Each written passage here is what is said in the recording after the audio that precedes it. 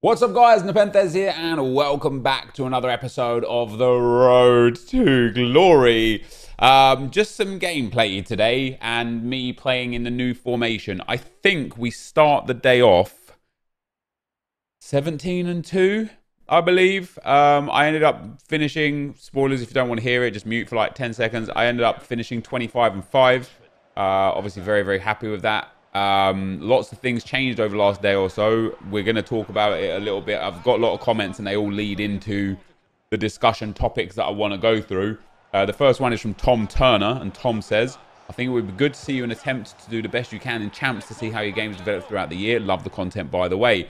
And this weekend, I ended up just doing like my equal best, right? I've got 25 wins 4 times before this 25 wins. There was one weekend where I was 25-4. I was leading 3-0 in the game to get my 26th win. And I ended up, I was streaming it at the time, and people were like, look, just give the guy the win. We was talking about it, so I ended up giving the guy the win. So I would have won that game as well. I know I would have done. I just know I would have done. But my official confirmed result, my best results is 25 wins. This weekend was a bit of a weird one, because by the time I got to 17-2, although that is an insane record, I was still a little bit frustrated with how the games that I lost had gone. I lost them both on penalties at that point, and I actually went all the way up from 17-2 to 21-2. And I sit there and think to myself, man, the fact that I've won from 17-2 to 21-2, that's 4 wins in a row at plus 15 form, which means if those losses on penalties had been wins, I still would have potentially, realistically, been around 23-0, you know, because I'm playing at max form. Matchmaking doesn't change for me at that point, right? And I sit there and think, man, 23-0, that would be amazing. And this weekend league, even though I lost 5 games, I lost 2 on penalties, 1 to a good player that I just still felt a little bit unjustly losing to, 1 to a guy that I pretty much should have beaten. I lost 2 games before the very final game. Again, one of them was to a good player. It was a bit unfortunate how I conceded the goal that started the loss off. You'll see it in today's video. But he was a good player. And then another one of them was to a guy that I just shouldn't have lost to. And that makes me feel like I'm on the verge of hitting 27 plus wins. And I just need to get a little bit more consistent. But the way I started playing games this weekend, like I say, I was 17-2 after streaming. We streamed on Sunday afternoon to 17-2, and then I was like, I was literally just going to finish there. I was going to spend some time with my partner. I was going to just watch a movie with her. I was like, look, I'm happy with gold 2 because like my Elite 3 rewards for Premier League was just embarrassing. Like I was just so disengaged with the game that I didn't really want to play anymore. And then I started rendering out my Road to Glory for last night. And during the time that it was rendering, I played one more because I was like, I literally had nothing to do whilst I was waiting for it to render. So I was like, let me just play a game and see what happens. And I got a rage quit. So I was like, let me just play another game. Well, not necessarily a rage quit, but I got a win. And then I think I got a rage quit. So before I knew it, I was 19-2.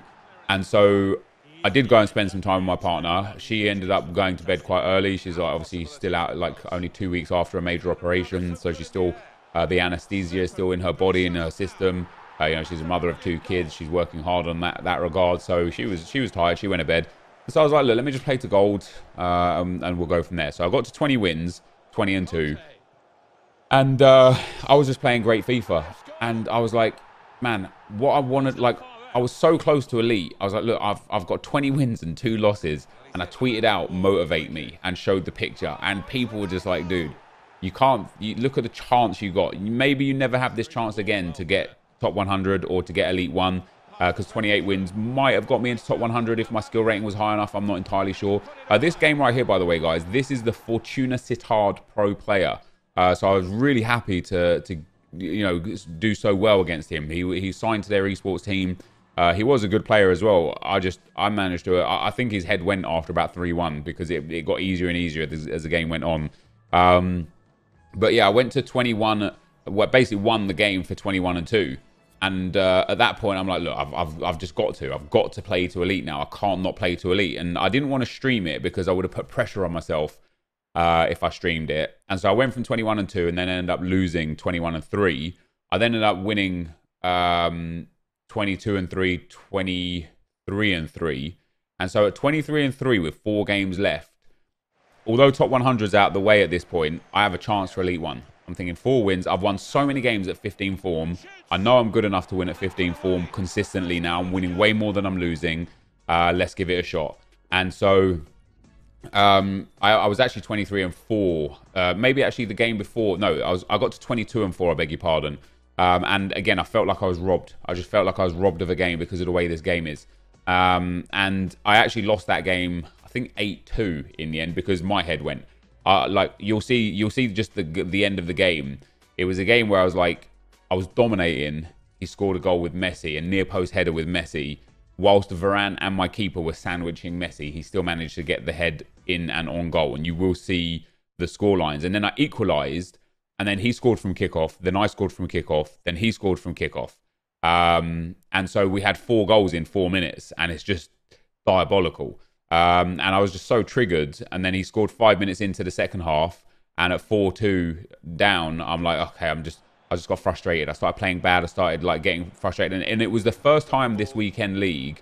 No, sorry, the second time this weekend league that I got. Look at that. That's the goal. This guy was a good player. That's the goal that set this game off. He fouls Virgil van Dijk. I then tackle him twice with Varane, and he still gets the ball back. And it was frustrating because I only lost this game 3-2 in the end. And I just think to myself, like, if that never resulted in a goal, I might have won this game. But it does, it doesn't make any difference. We didn't win the game.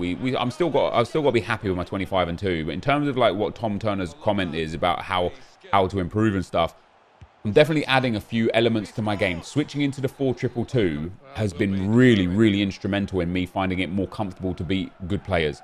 A lot of the times when I play against good players, I struggle a little bit. I get stressed. I start making mistakes. Like they get the better of me. And I feel like at this point in time, unless I come up against like a full-on top-tier pro player, I feel like I'm in with a chance of winning every game. But after losing the game 8-2, that was only the second time this weekend league where I was just super triggered at the game. One of the penalty losses as well, I was super triggered at the game. And it's actually a good thing for me, which is really hard, really interesting, but it's a good thing for me that I only got very triggered at this game 2 times out of 30 games whilst playing up to 25 wins. I'm very happy with that. And it made me just believe in myself a lot more after this weekend league because of how comfortably I went to 25 wins without even really trying. I was 17-2, then I just played up to 20-2. Before I knew it, I was 23-4. And I had 3 games left, and I ended up winning the first one very easily on stream, winning the second one very easily on stream, and then the final game that would have got me the 26th win, I ended up losing to a guy who was abusing constant pressure, which has an issue with passing that is so hard to prove. But I wish, like, when I talked to the EA guy about it, he was just like, oh, maybe you're just making worse decisions, and maybe, maybe that your opponent's covering your passing lane, so it's harder. But I don't believe that to be true. What happens when constant pressure is applied is, in my opinion, the game believes that because you're under pressure, because of constant pressure, that you're prone to making more mistakes, even if you have high composure. And so simple passes, whilst you're actually not physically under pressure, go waywards. And in that game, it was just a game where I lost it 2-1 in the end, but it was a game where I was just like, look, I obliterated this guy. He was on constant pressure, all-out attack 3-5-2. So he only ever had 2 or 3 defenders at all times.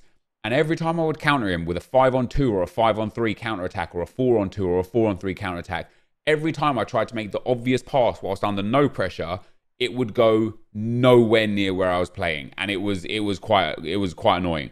But in terms of, this is the game that I lost 8-2 here, and I just want to show you the end where the goals are scored. I mean, in terms of the actual game itself, his keeper made 8 saves, my keeper made just 5. He beat me 8-2. Match stats, he had a lot more possession, but look at that: 41, 42, 43, and 45. Kickoff goals don't exist though, guys. So I'm glad we got that covered.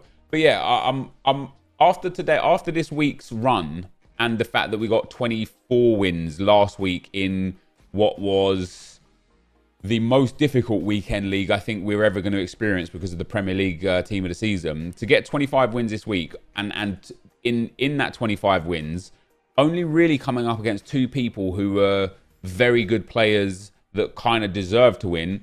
it makes me think I can get 27 or 28 wins every week if on those 3 games that I lost where I feel like I should have won, if I could just figure out what the difference is to make those into wins. And the way that I'm going to be able to figure out to make those into wins is continuing with the 4-2-2 and continuing to add the dynamic attacking options that I have with the first time shots. And you see them throughout today's video. I still score a lot of headers and a lot of crosses, but my gameplay is adapted way more. For example, this game, this goal right here, the pass into Ronaldo, I would never have been able to do that if I was still in the 4-2-3-1 because the striker wouldn't be there. So I'm playing Ronaldo at left striker. If I was still in the 4-2-3-1, Henry would be up front and the cam would be central, so I'd have 2 central players. But because the strikers switch around and I've got a left striker and a right striker, they now come in to the angles to be able to do that. And so with that in mind, it's just added an element of me being able to get more goals, which is obviously really, really nice. The triple whammy says, I wonder where this account would be if it stayed first owner. I don't think it would be too far different. Alisson and Trent I would still have. I wouldn't have Virgil van Dijk, but I would have completed Player of the Year Virgil van Dijk, so I would still have Virgil van Dijk. Alonso and Varane are already first owner. Kante and Vieira are already first owner. Bale, Henry are already first owner. Who else we got? Aubameyang I bought. So it's Aubameyang and Ronaldo are the only 2 players in the team that aren't first owner, but I would have likely completed another icon or 2. I would have likely done like maybe Cliver or maybe Ronaldinho or Ronaldo or Hullet already. Like we would have probably gone into more icon heavy Road to Glory at this stage if I hadn't, you know, moved away from it. But I don't think the team would be too dissimilar. And there is another first time goal from Cristiano Ronaldo, and just what a finish. And they are as absolutely broken as crossing the ball. They're so overpowered. They're so strong as a shot type. It's just stupid. It really is. The next comment is from James. It says, how do you know if an SBC is good value for money? And I thought this was actually a really good question, because I always talk about, oh, this SBC is not good value, or this SBC is good value, or this SBC is a really good card, but it's also quite expensive, and things like that. And I think to determine whether or not an SBC is good value relies on a whole bunch of different factors, which are a lot deeper than just black and white, is it good value, yes or no. It depends on how good you are at FIFA, how much time you have to put into FIFA, how many coins you currently have, what your current team looks like, what your play style is. So for example, Leon Goretzka, right? 600,000 coins or so to complete him. He is a top tier end game card. And I asked you guys in the last video, should I do him or not? Some people said yes, some people said no. I think I've come to the conclusion that I'm not going to do him, just because he just wouldn't fit into my team. So for me, on this account, it's not a good value SBC, because it would be a 600,000 coin deficit, whether that's through cards or coins, but 600,000 coin deficit for a player that would sit on my bench. I already have enough players sitting on my bench. I don't need more of them. And he's untradeable. So it's not like if he was a tradable card and I bought him and then I lost 100k but could sell him, I could still get coins back. And so for me, it's not a good value SBC. But for somebody else that might have been building towards a Bundesliga team the whole year, maybe they got Player of the Month Havertz, maybe they got Player of the Month Marco Reus, Player of the Month Jadon Sancho or FFS Sancho, maybe they got the Jonathan Tah special card, and now the new SBC of Jonathan Tah, maybe they've got the Boateng flashback card, the Goetze flashback card, maybe they got the birthday Alaba in their team, you know, just a good Bundesliga team. This card for them, I would say, might be insane value for money. Again, depending on how much coins they have, how good they are at FIFA, and how much time they have to put into the game. If you're not great at FIFA and you have not a lot of time to put into the game, I would say don't do that SBC, because that's 600,000 coins that would be far better spent just buying some Team of the Seasons and improving your squad for the small amount of time that you play the game. Also, if you don't have many coins, I would be reluctant to play to complete that card, because you want to stay as liquid as possible to be able to continue to grind SBCs, and then to find an SBC, sorry, League SBCs, and then to be able to actually find an SBC where it's like, oh, this is a really good value SBC, I'm going to do it. So it really is just circumstantial, each to the player. And some SBCs for me, I look at and I just think, oh, I can't even get close to touching him. For example, the David Villa SBC, we didn't do him on this account on the Road to Glory. because he was like 300,000 coins if memory serves. And I had just an abundance of quality strikers. I didn't need another striker. But a lot of people did him and had a lot of fun with him. And he was a massive upgrade to the striker that they already had. And he was a big improvement for their squad. So, yeah, it's definitely an interesting question that has no real answer. No just immediate, oh, this is how or this is how. It really just does depend on what you have and where you are in your account. So you can see there, guys, 25 wins on the weekend. I'm really happy with 25 wins. And I'm also frustrated at the games that I lost, which makes me even happier because it really does make me think that, hey, I have the chance to get 28, 29 wins 1 week this year. Eventually, I'm going to either get lucky in matchmaking, or I'm going to play consistent throughout the 30 games, or I'm going to find that little thing that just edges me in those games, and I'm eventually going to get it.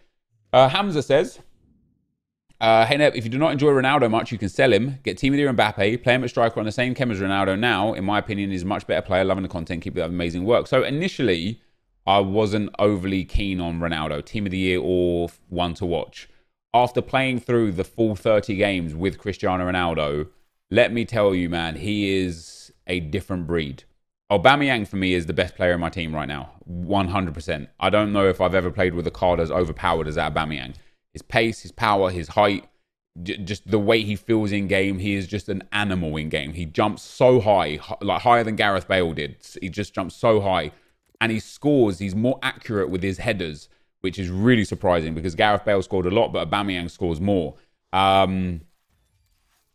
Ronaldo isn't quite as good as Aubameyang, in my opinion, but after playing this full 30, he is a game changer for me. He was, now that I've kind of got used to him and playing with him and his new work rates and etc., having CR7 in this team was massively instrumental to me getting up to 25 wins comfortably. It wasn't a stressful weekend for me to get to 25 wins, and that's unreal. This, though, guys, is going to be the end of the video for today. If you did enjoy it, be sure to leave a like, rating, comment, and subscribe to my channel if you haven't already. But for now, guys, I'm out. Peace.